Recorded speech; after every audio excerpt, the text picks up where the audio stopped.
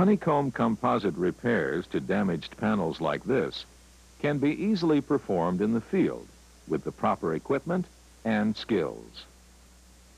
Before attempting any repair, be certain you have the necessary gloves, protective clothing, and the appropriate eye and respiratory protection. To begin, lightly tap the panel around the damaged site to determine the extent of the delaminated material. Once the area of delamination has been identified, mark that area on the panel.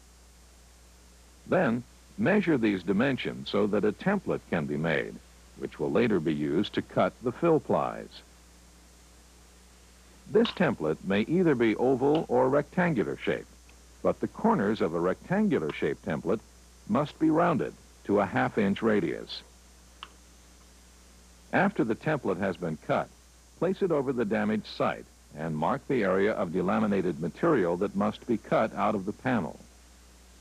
Next, a series of repair ply templates are made, the first of which must extend 1 inch beyond the edge of the cutout area. The corners of each template must also be trimmed at a 45-degree angle, with the length of the angle being no more than 1 inch.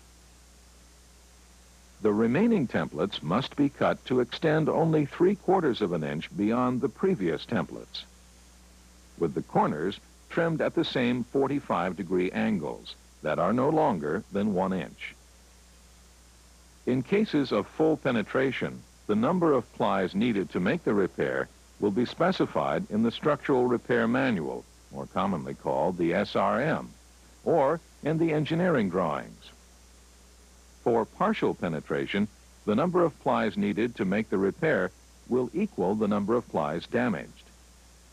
Always remember, 1 repair ply will be needed for each damaged ply that must be replaced. Next, measure the distance from the edge of the cutout area, marking the location of each repair ply as well as the location of the sanding ply in order to determine where the Teflon tape barrier will be located. Then, place a strip of 2-inch wide Teflon tape around the repair area, making certain it is positioned just beyond the border where the sanding ply will later be placed. Next, begin removing the delaminated material by carefully cutting the panel with a radiac blade around the area marked for the repair. To complete separating the core from the rear panel, use a hammer and putty knife to gently cut the remaining core. Then, carefully remove the outer skin and damaged core from the repair area, making certain the composite panel on the opposite side is not damaged. Finally, complete the removal of the core and outer skin by using a barrel grinder to grind to the corners of the repair area, removing all loose particles, cracks, and delaminations. Next, carefully grind down only the peaks of the dried adhesive within the repair area, without grinding the residue adhesive footprints all the way to the panel, which may permanently damage the composite material. Thoroughly vacuum the repair area, making sure all debris has been completely removed. Then, taper the sides of the cutout to form a 45-degree angle that opens outward. Next, abrade the top surface of the entire repair area with a 150 grit paper, making certain you do not break the graphite fibers on the top surface of the outer skin. To prevent sanding too deeply, always consult the SRM to identify the paints and primers needed to complete the repair. This will also help to identify the color nearest the graphite structure. Following this, wipe the exterior surfaces of the repair with MEK or MIBK. Then, immediately wipe the surface dry with another cloth before the solvent evaporates on these surfaces. It's important to remember that MEK and MIBK must always be used in a well-ventilated area, and that protective gloves and glasses should be worn to prevent contact with your skin and eyes. When the surface has been wiped dry, use a heat gun to remove any residue solvent. After determining the type and the dimensions of the honeycomb core in the panel, cut out a core plug so that the ribbons of the plug match the direction of the ribbons of the surrounding core in the panel. Next, insert the core plug into the repair area. If the core is riding too high, as seen here, it will be necessary to trim the plug slightly to make it the same height as the surrounding honeycomb. Following this, cut a piece of fiberglass material substantially larger than the area of the exposed honeycomb. Thoroughly saturate the fiberglass material with resin that has been mixed according to manufacturer's instructions. Then, place a sheet of peel ply over the fiberglass material, making sure the peel ply has been cut larger than the fiberglass. Then, trim the peel ply so that it is approximately an inch or so larger than the fiberglass material. Place a sheet of non-porous parting film on a surface that can withstand temperatures greater than 200 degrees Fahrenheit. Next, turn the ply stack over so the fiberglass material faces upward, and position the stack at the center of the sheet of non-porous parting film. Then, place a sheet of porous parting film over the fiberglass stack. This is followed by one sheet of fiberglass bleeder cloth. Next, place a sheet of non-porous parting film over the stack. Then, position the heating blanket. Then install a temperature probe at the center of the heating blanket. Cover this with a sheet of RC 3000 breather cloth. Position a vacuum probe on the breather cloth. Then, place a sheet of nylon bagging film over the stack of material and seal the probe and the edges with sealant tape. Cure the fiberglass cap at the times and temperatures specified in the structural repair manual, while maintaining a vacuum of at least 20 inches of mercury. After the fiberglass has been cured, carefully trim the material with the peel ply still attached so that the fiberglass cap will be the exact size of the repair area. Mix the appropriate adhesive materials, adding micro balloons to thicken the adhesive so that it will not run. Then, apply the mixture to the panel and the edges of the honeycomb core on the interior of the repair area, as well as to the sides and bottom of the core plug. When inserting the plug into the repair area, be certain the ribbon direction of the core plug matches the ribbon direction of the surrounding core. Next, coat the exposed surface of the cap with enough adhesive to bond it to the honeycomb, making certain the adhesive is not being applied to the peel ply surface. Then, place the cap firmly on the repair area. It is important to have positive pressure applied to the cap and the core during the cure cycle to ensure a proper bond. One method of accomplishing this is to cut one or more rubber sheets, the exact dimensions of the cap, and thick enough to be slightly above the surface of the outer skin. After covering the rubber material with Teflon tape, place the tape side down over the cap. Then, secure the cap into place.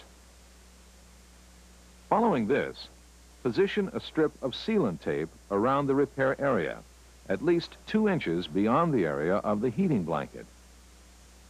Then, place a sheet of non-porous parting film over the repair, followed by the heating blanket. Next, place a temperature probe at the center of the heating blanket and secure it into place with tape. Then, position one sheet of RC 3000 breather material over the heating blanket, followed by the nylon bagging film and vacuum probe. Evacuate the air to at least 20 inches of mercury. Then, cure the repair at the times and temperatures specified in the SRM. When the cure has been completed, remove the bagging materials from the repair area. And finally, remove the peel ply material from the fiberglass cap. Before cutting the materials to complete the repair, you must first consult the structural repair manual or the engineering drawings to make certain the warp orientation of each ply matches the rosette pattern specified in these documents. To identify the warp orientation of the graphite material, some manufacturers have included yellow tracer strands of Kevlar, approximately 2 inches apart, to identify both the warp direction and the warp face of the material. On the opposite side of the material, tracer strands of Kevlar run 90 degrees to those on the warp face and are 6 inches apart. This identifies both the fill direction and the fill face of the material. Other manufacturers provide yellow Kevlar tracer strands 3 inches apart on the warp face only, and no Kevlar strands on the fill face of the material. To begin the final phase of the repair, apply a strip of sealant tape around the entire repair area, slightly more than 2 inches beyond where the edge of the heating blanket will be located. Next, pull out a sheet of non-porous parting film large enough to cover the work table. Then, cover this with a sheet of graphite material that will be large enough for all the fill and repair plies needed to make the repair. Make certain to identify both the warp direction and warp face of the graphite material before applying the resin. The warp toes, or strands, will always run the length of the roll, while the fill toes, or strands, will always run the width of the roll. After the warp orientation has been determined, mix the resin according to manufacturer's instructions in a well-ventilated area, making certain to wear the appropriate personal protective equipment. Next, apply resin to the graphite, working the resin into the weave of the material until it is thoroughly saturated. Then, cover this with a second sheet of non-porous parting film and smooth out all the wrinkles. Lay out the sheet metal templates on the material so that the warp orientation for each repair and fill ply matches the orientation called out in the SRM or the engineering drawings. The SRM for this particular panel requires the first ply for both the fill and repair ply be cut with the warp toes running in a 90-degree direction. The second set of fill and repair plies are cut with the warp toes running at minus 45 degrees. The third set of plies are cut at plus 45 degrees. And finally, the fourth set of plies are cut with the warp toes running in a 0-degree direction. Next, thoroughly saturate the fiberglass sanding ply fabric with resin, carefully working it into the weave of the material. Then, place a sheet of non-porous parting film over the top. Use the sanding ply template to cut the fiberglass material. The sanding ply will also extend 3/4 of an inch beyond the edge of the last repair ply. Before attempting to place any plies on the repair site, wipe and dry the entire repair area with MEK or MIBK to remove any debris. Then, thoroughly dry with a heat gun to remove any residual solvent. Following this, brush the cutout and fiberglass cap with resin so that the entire area is thoroughly covered. Then, remove one sheet of parting film from the first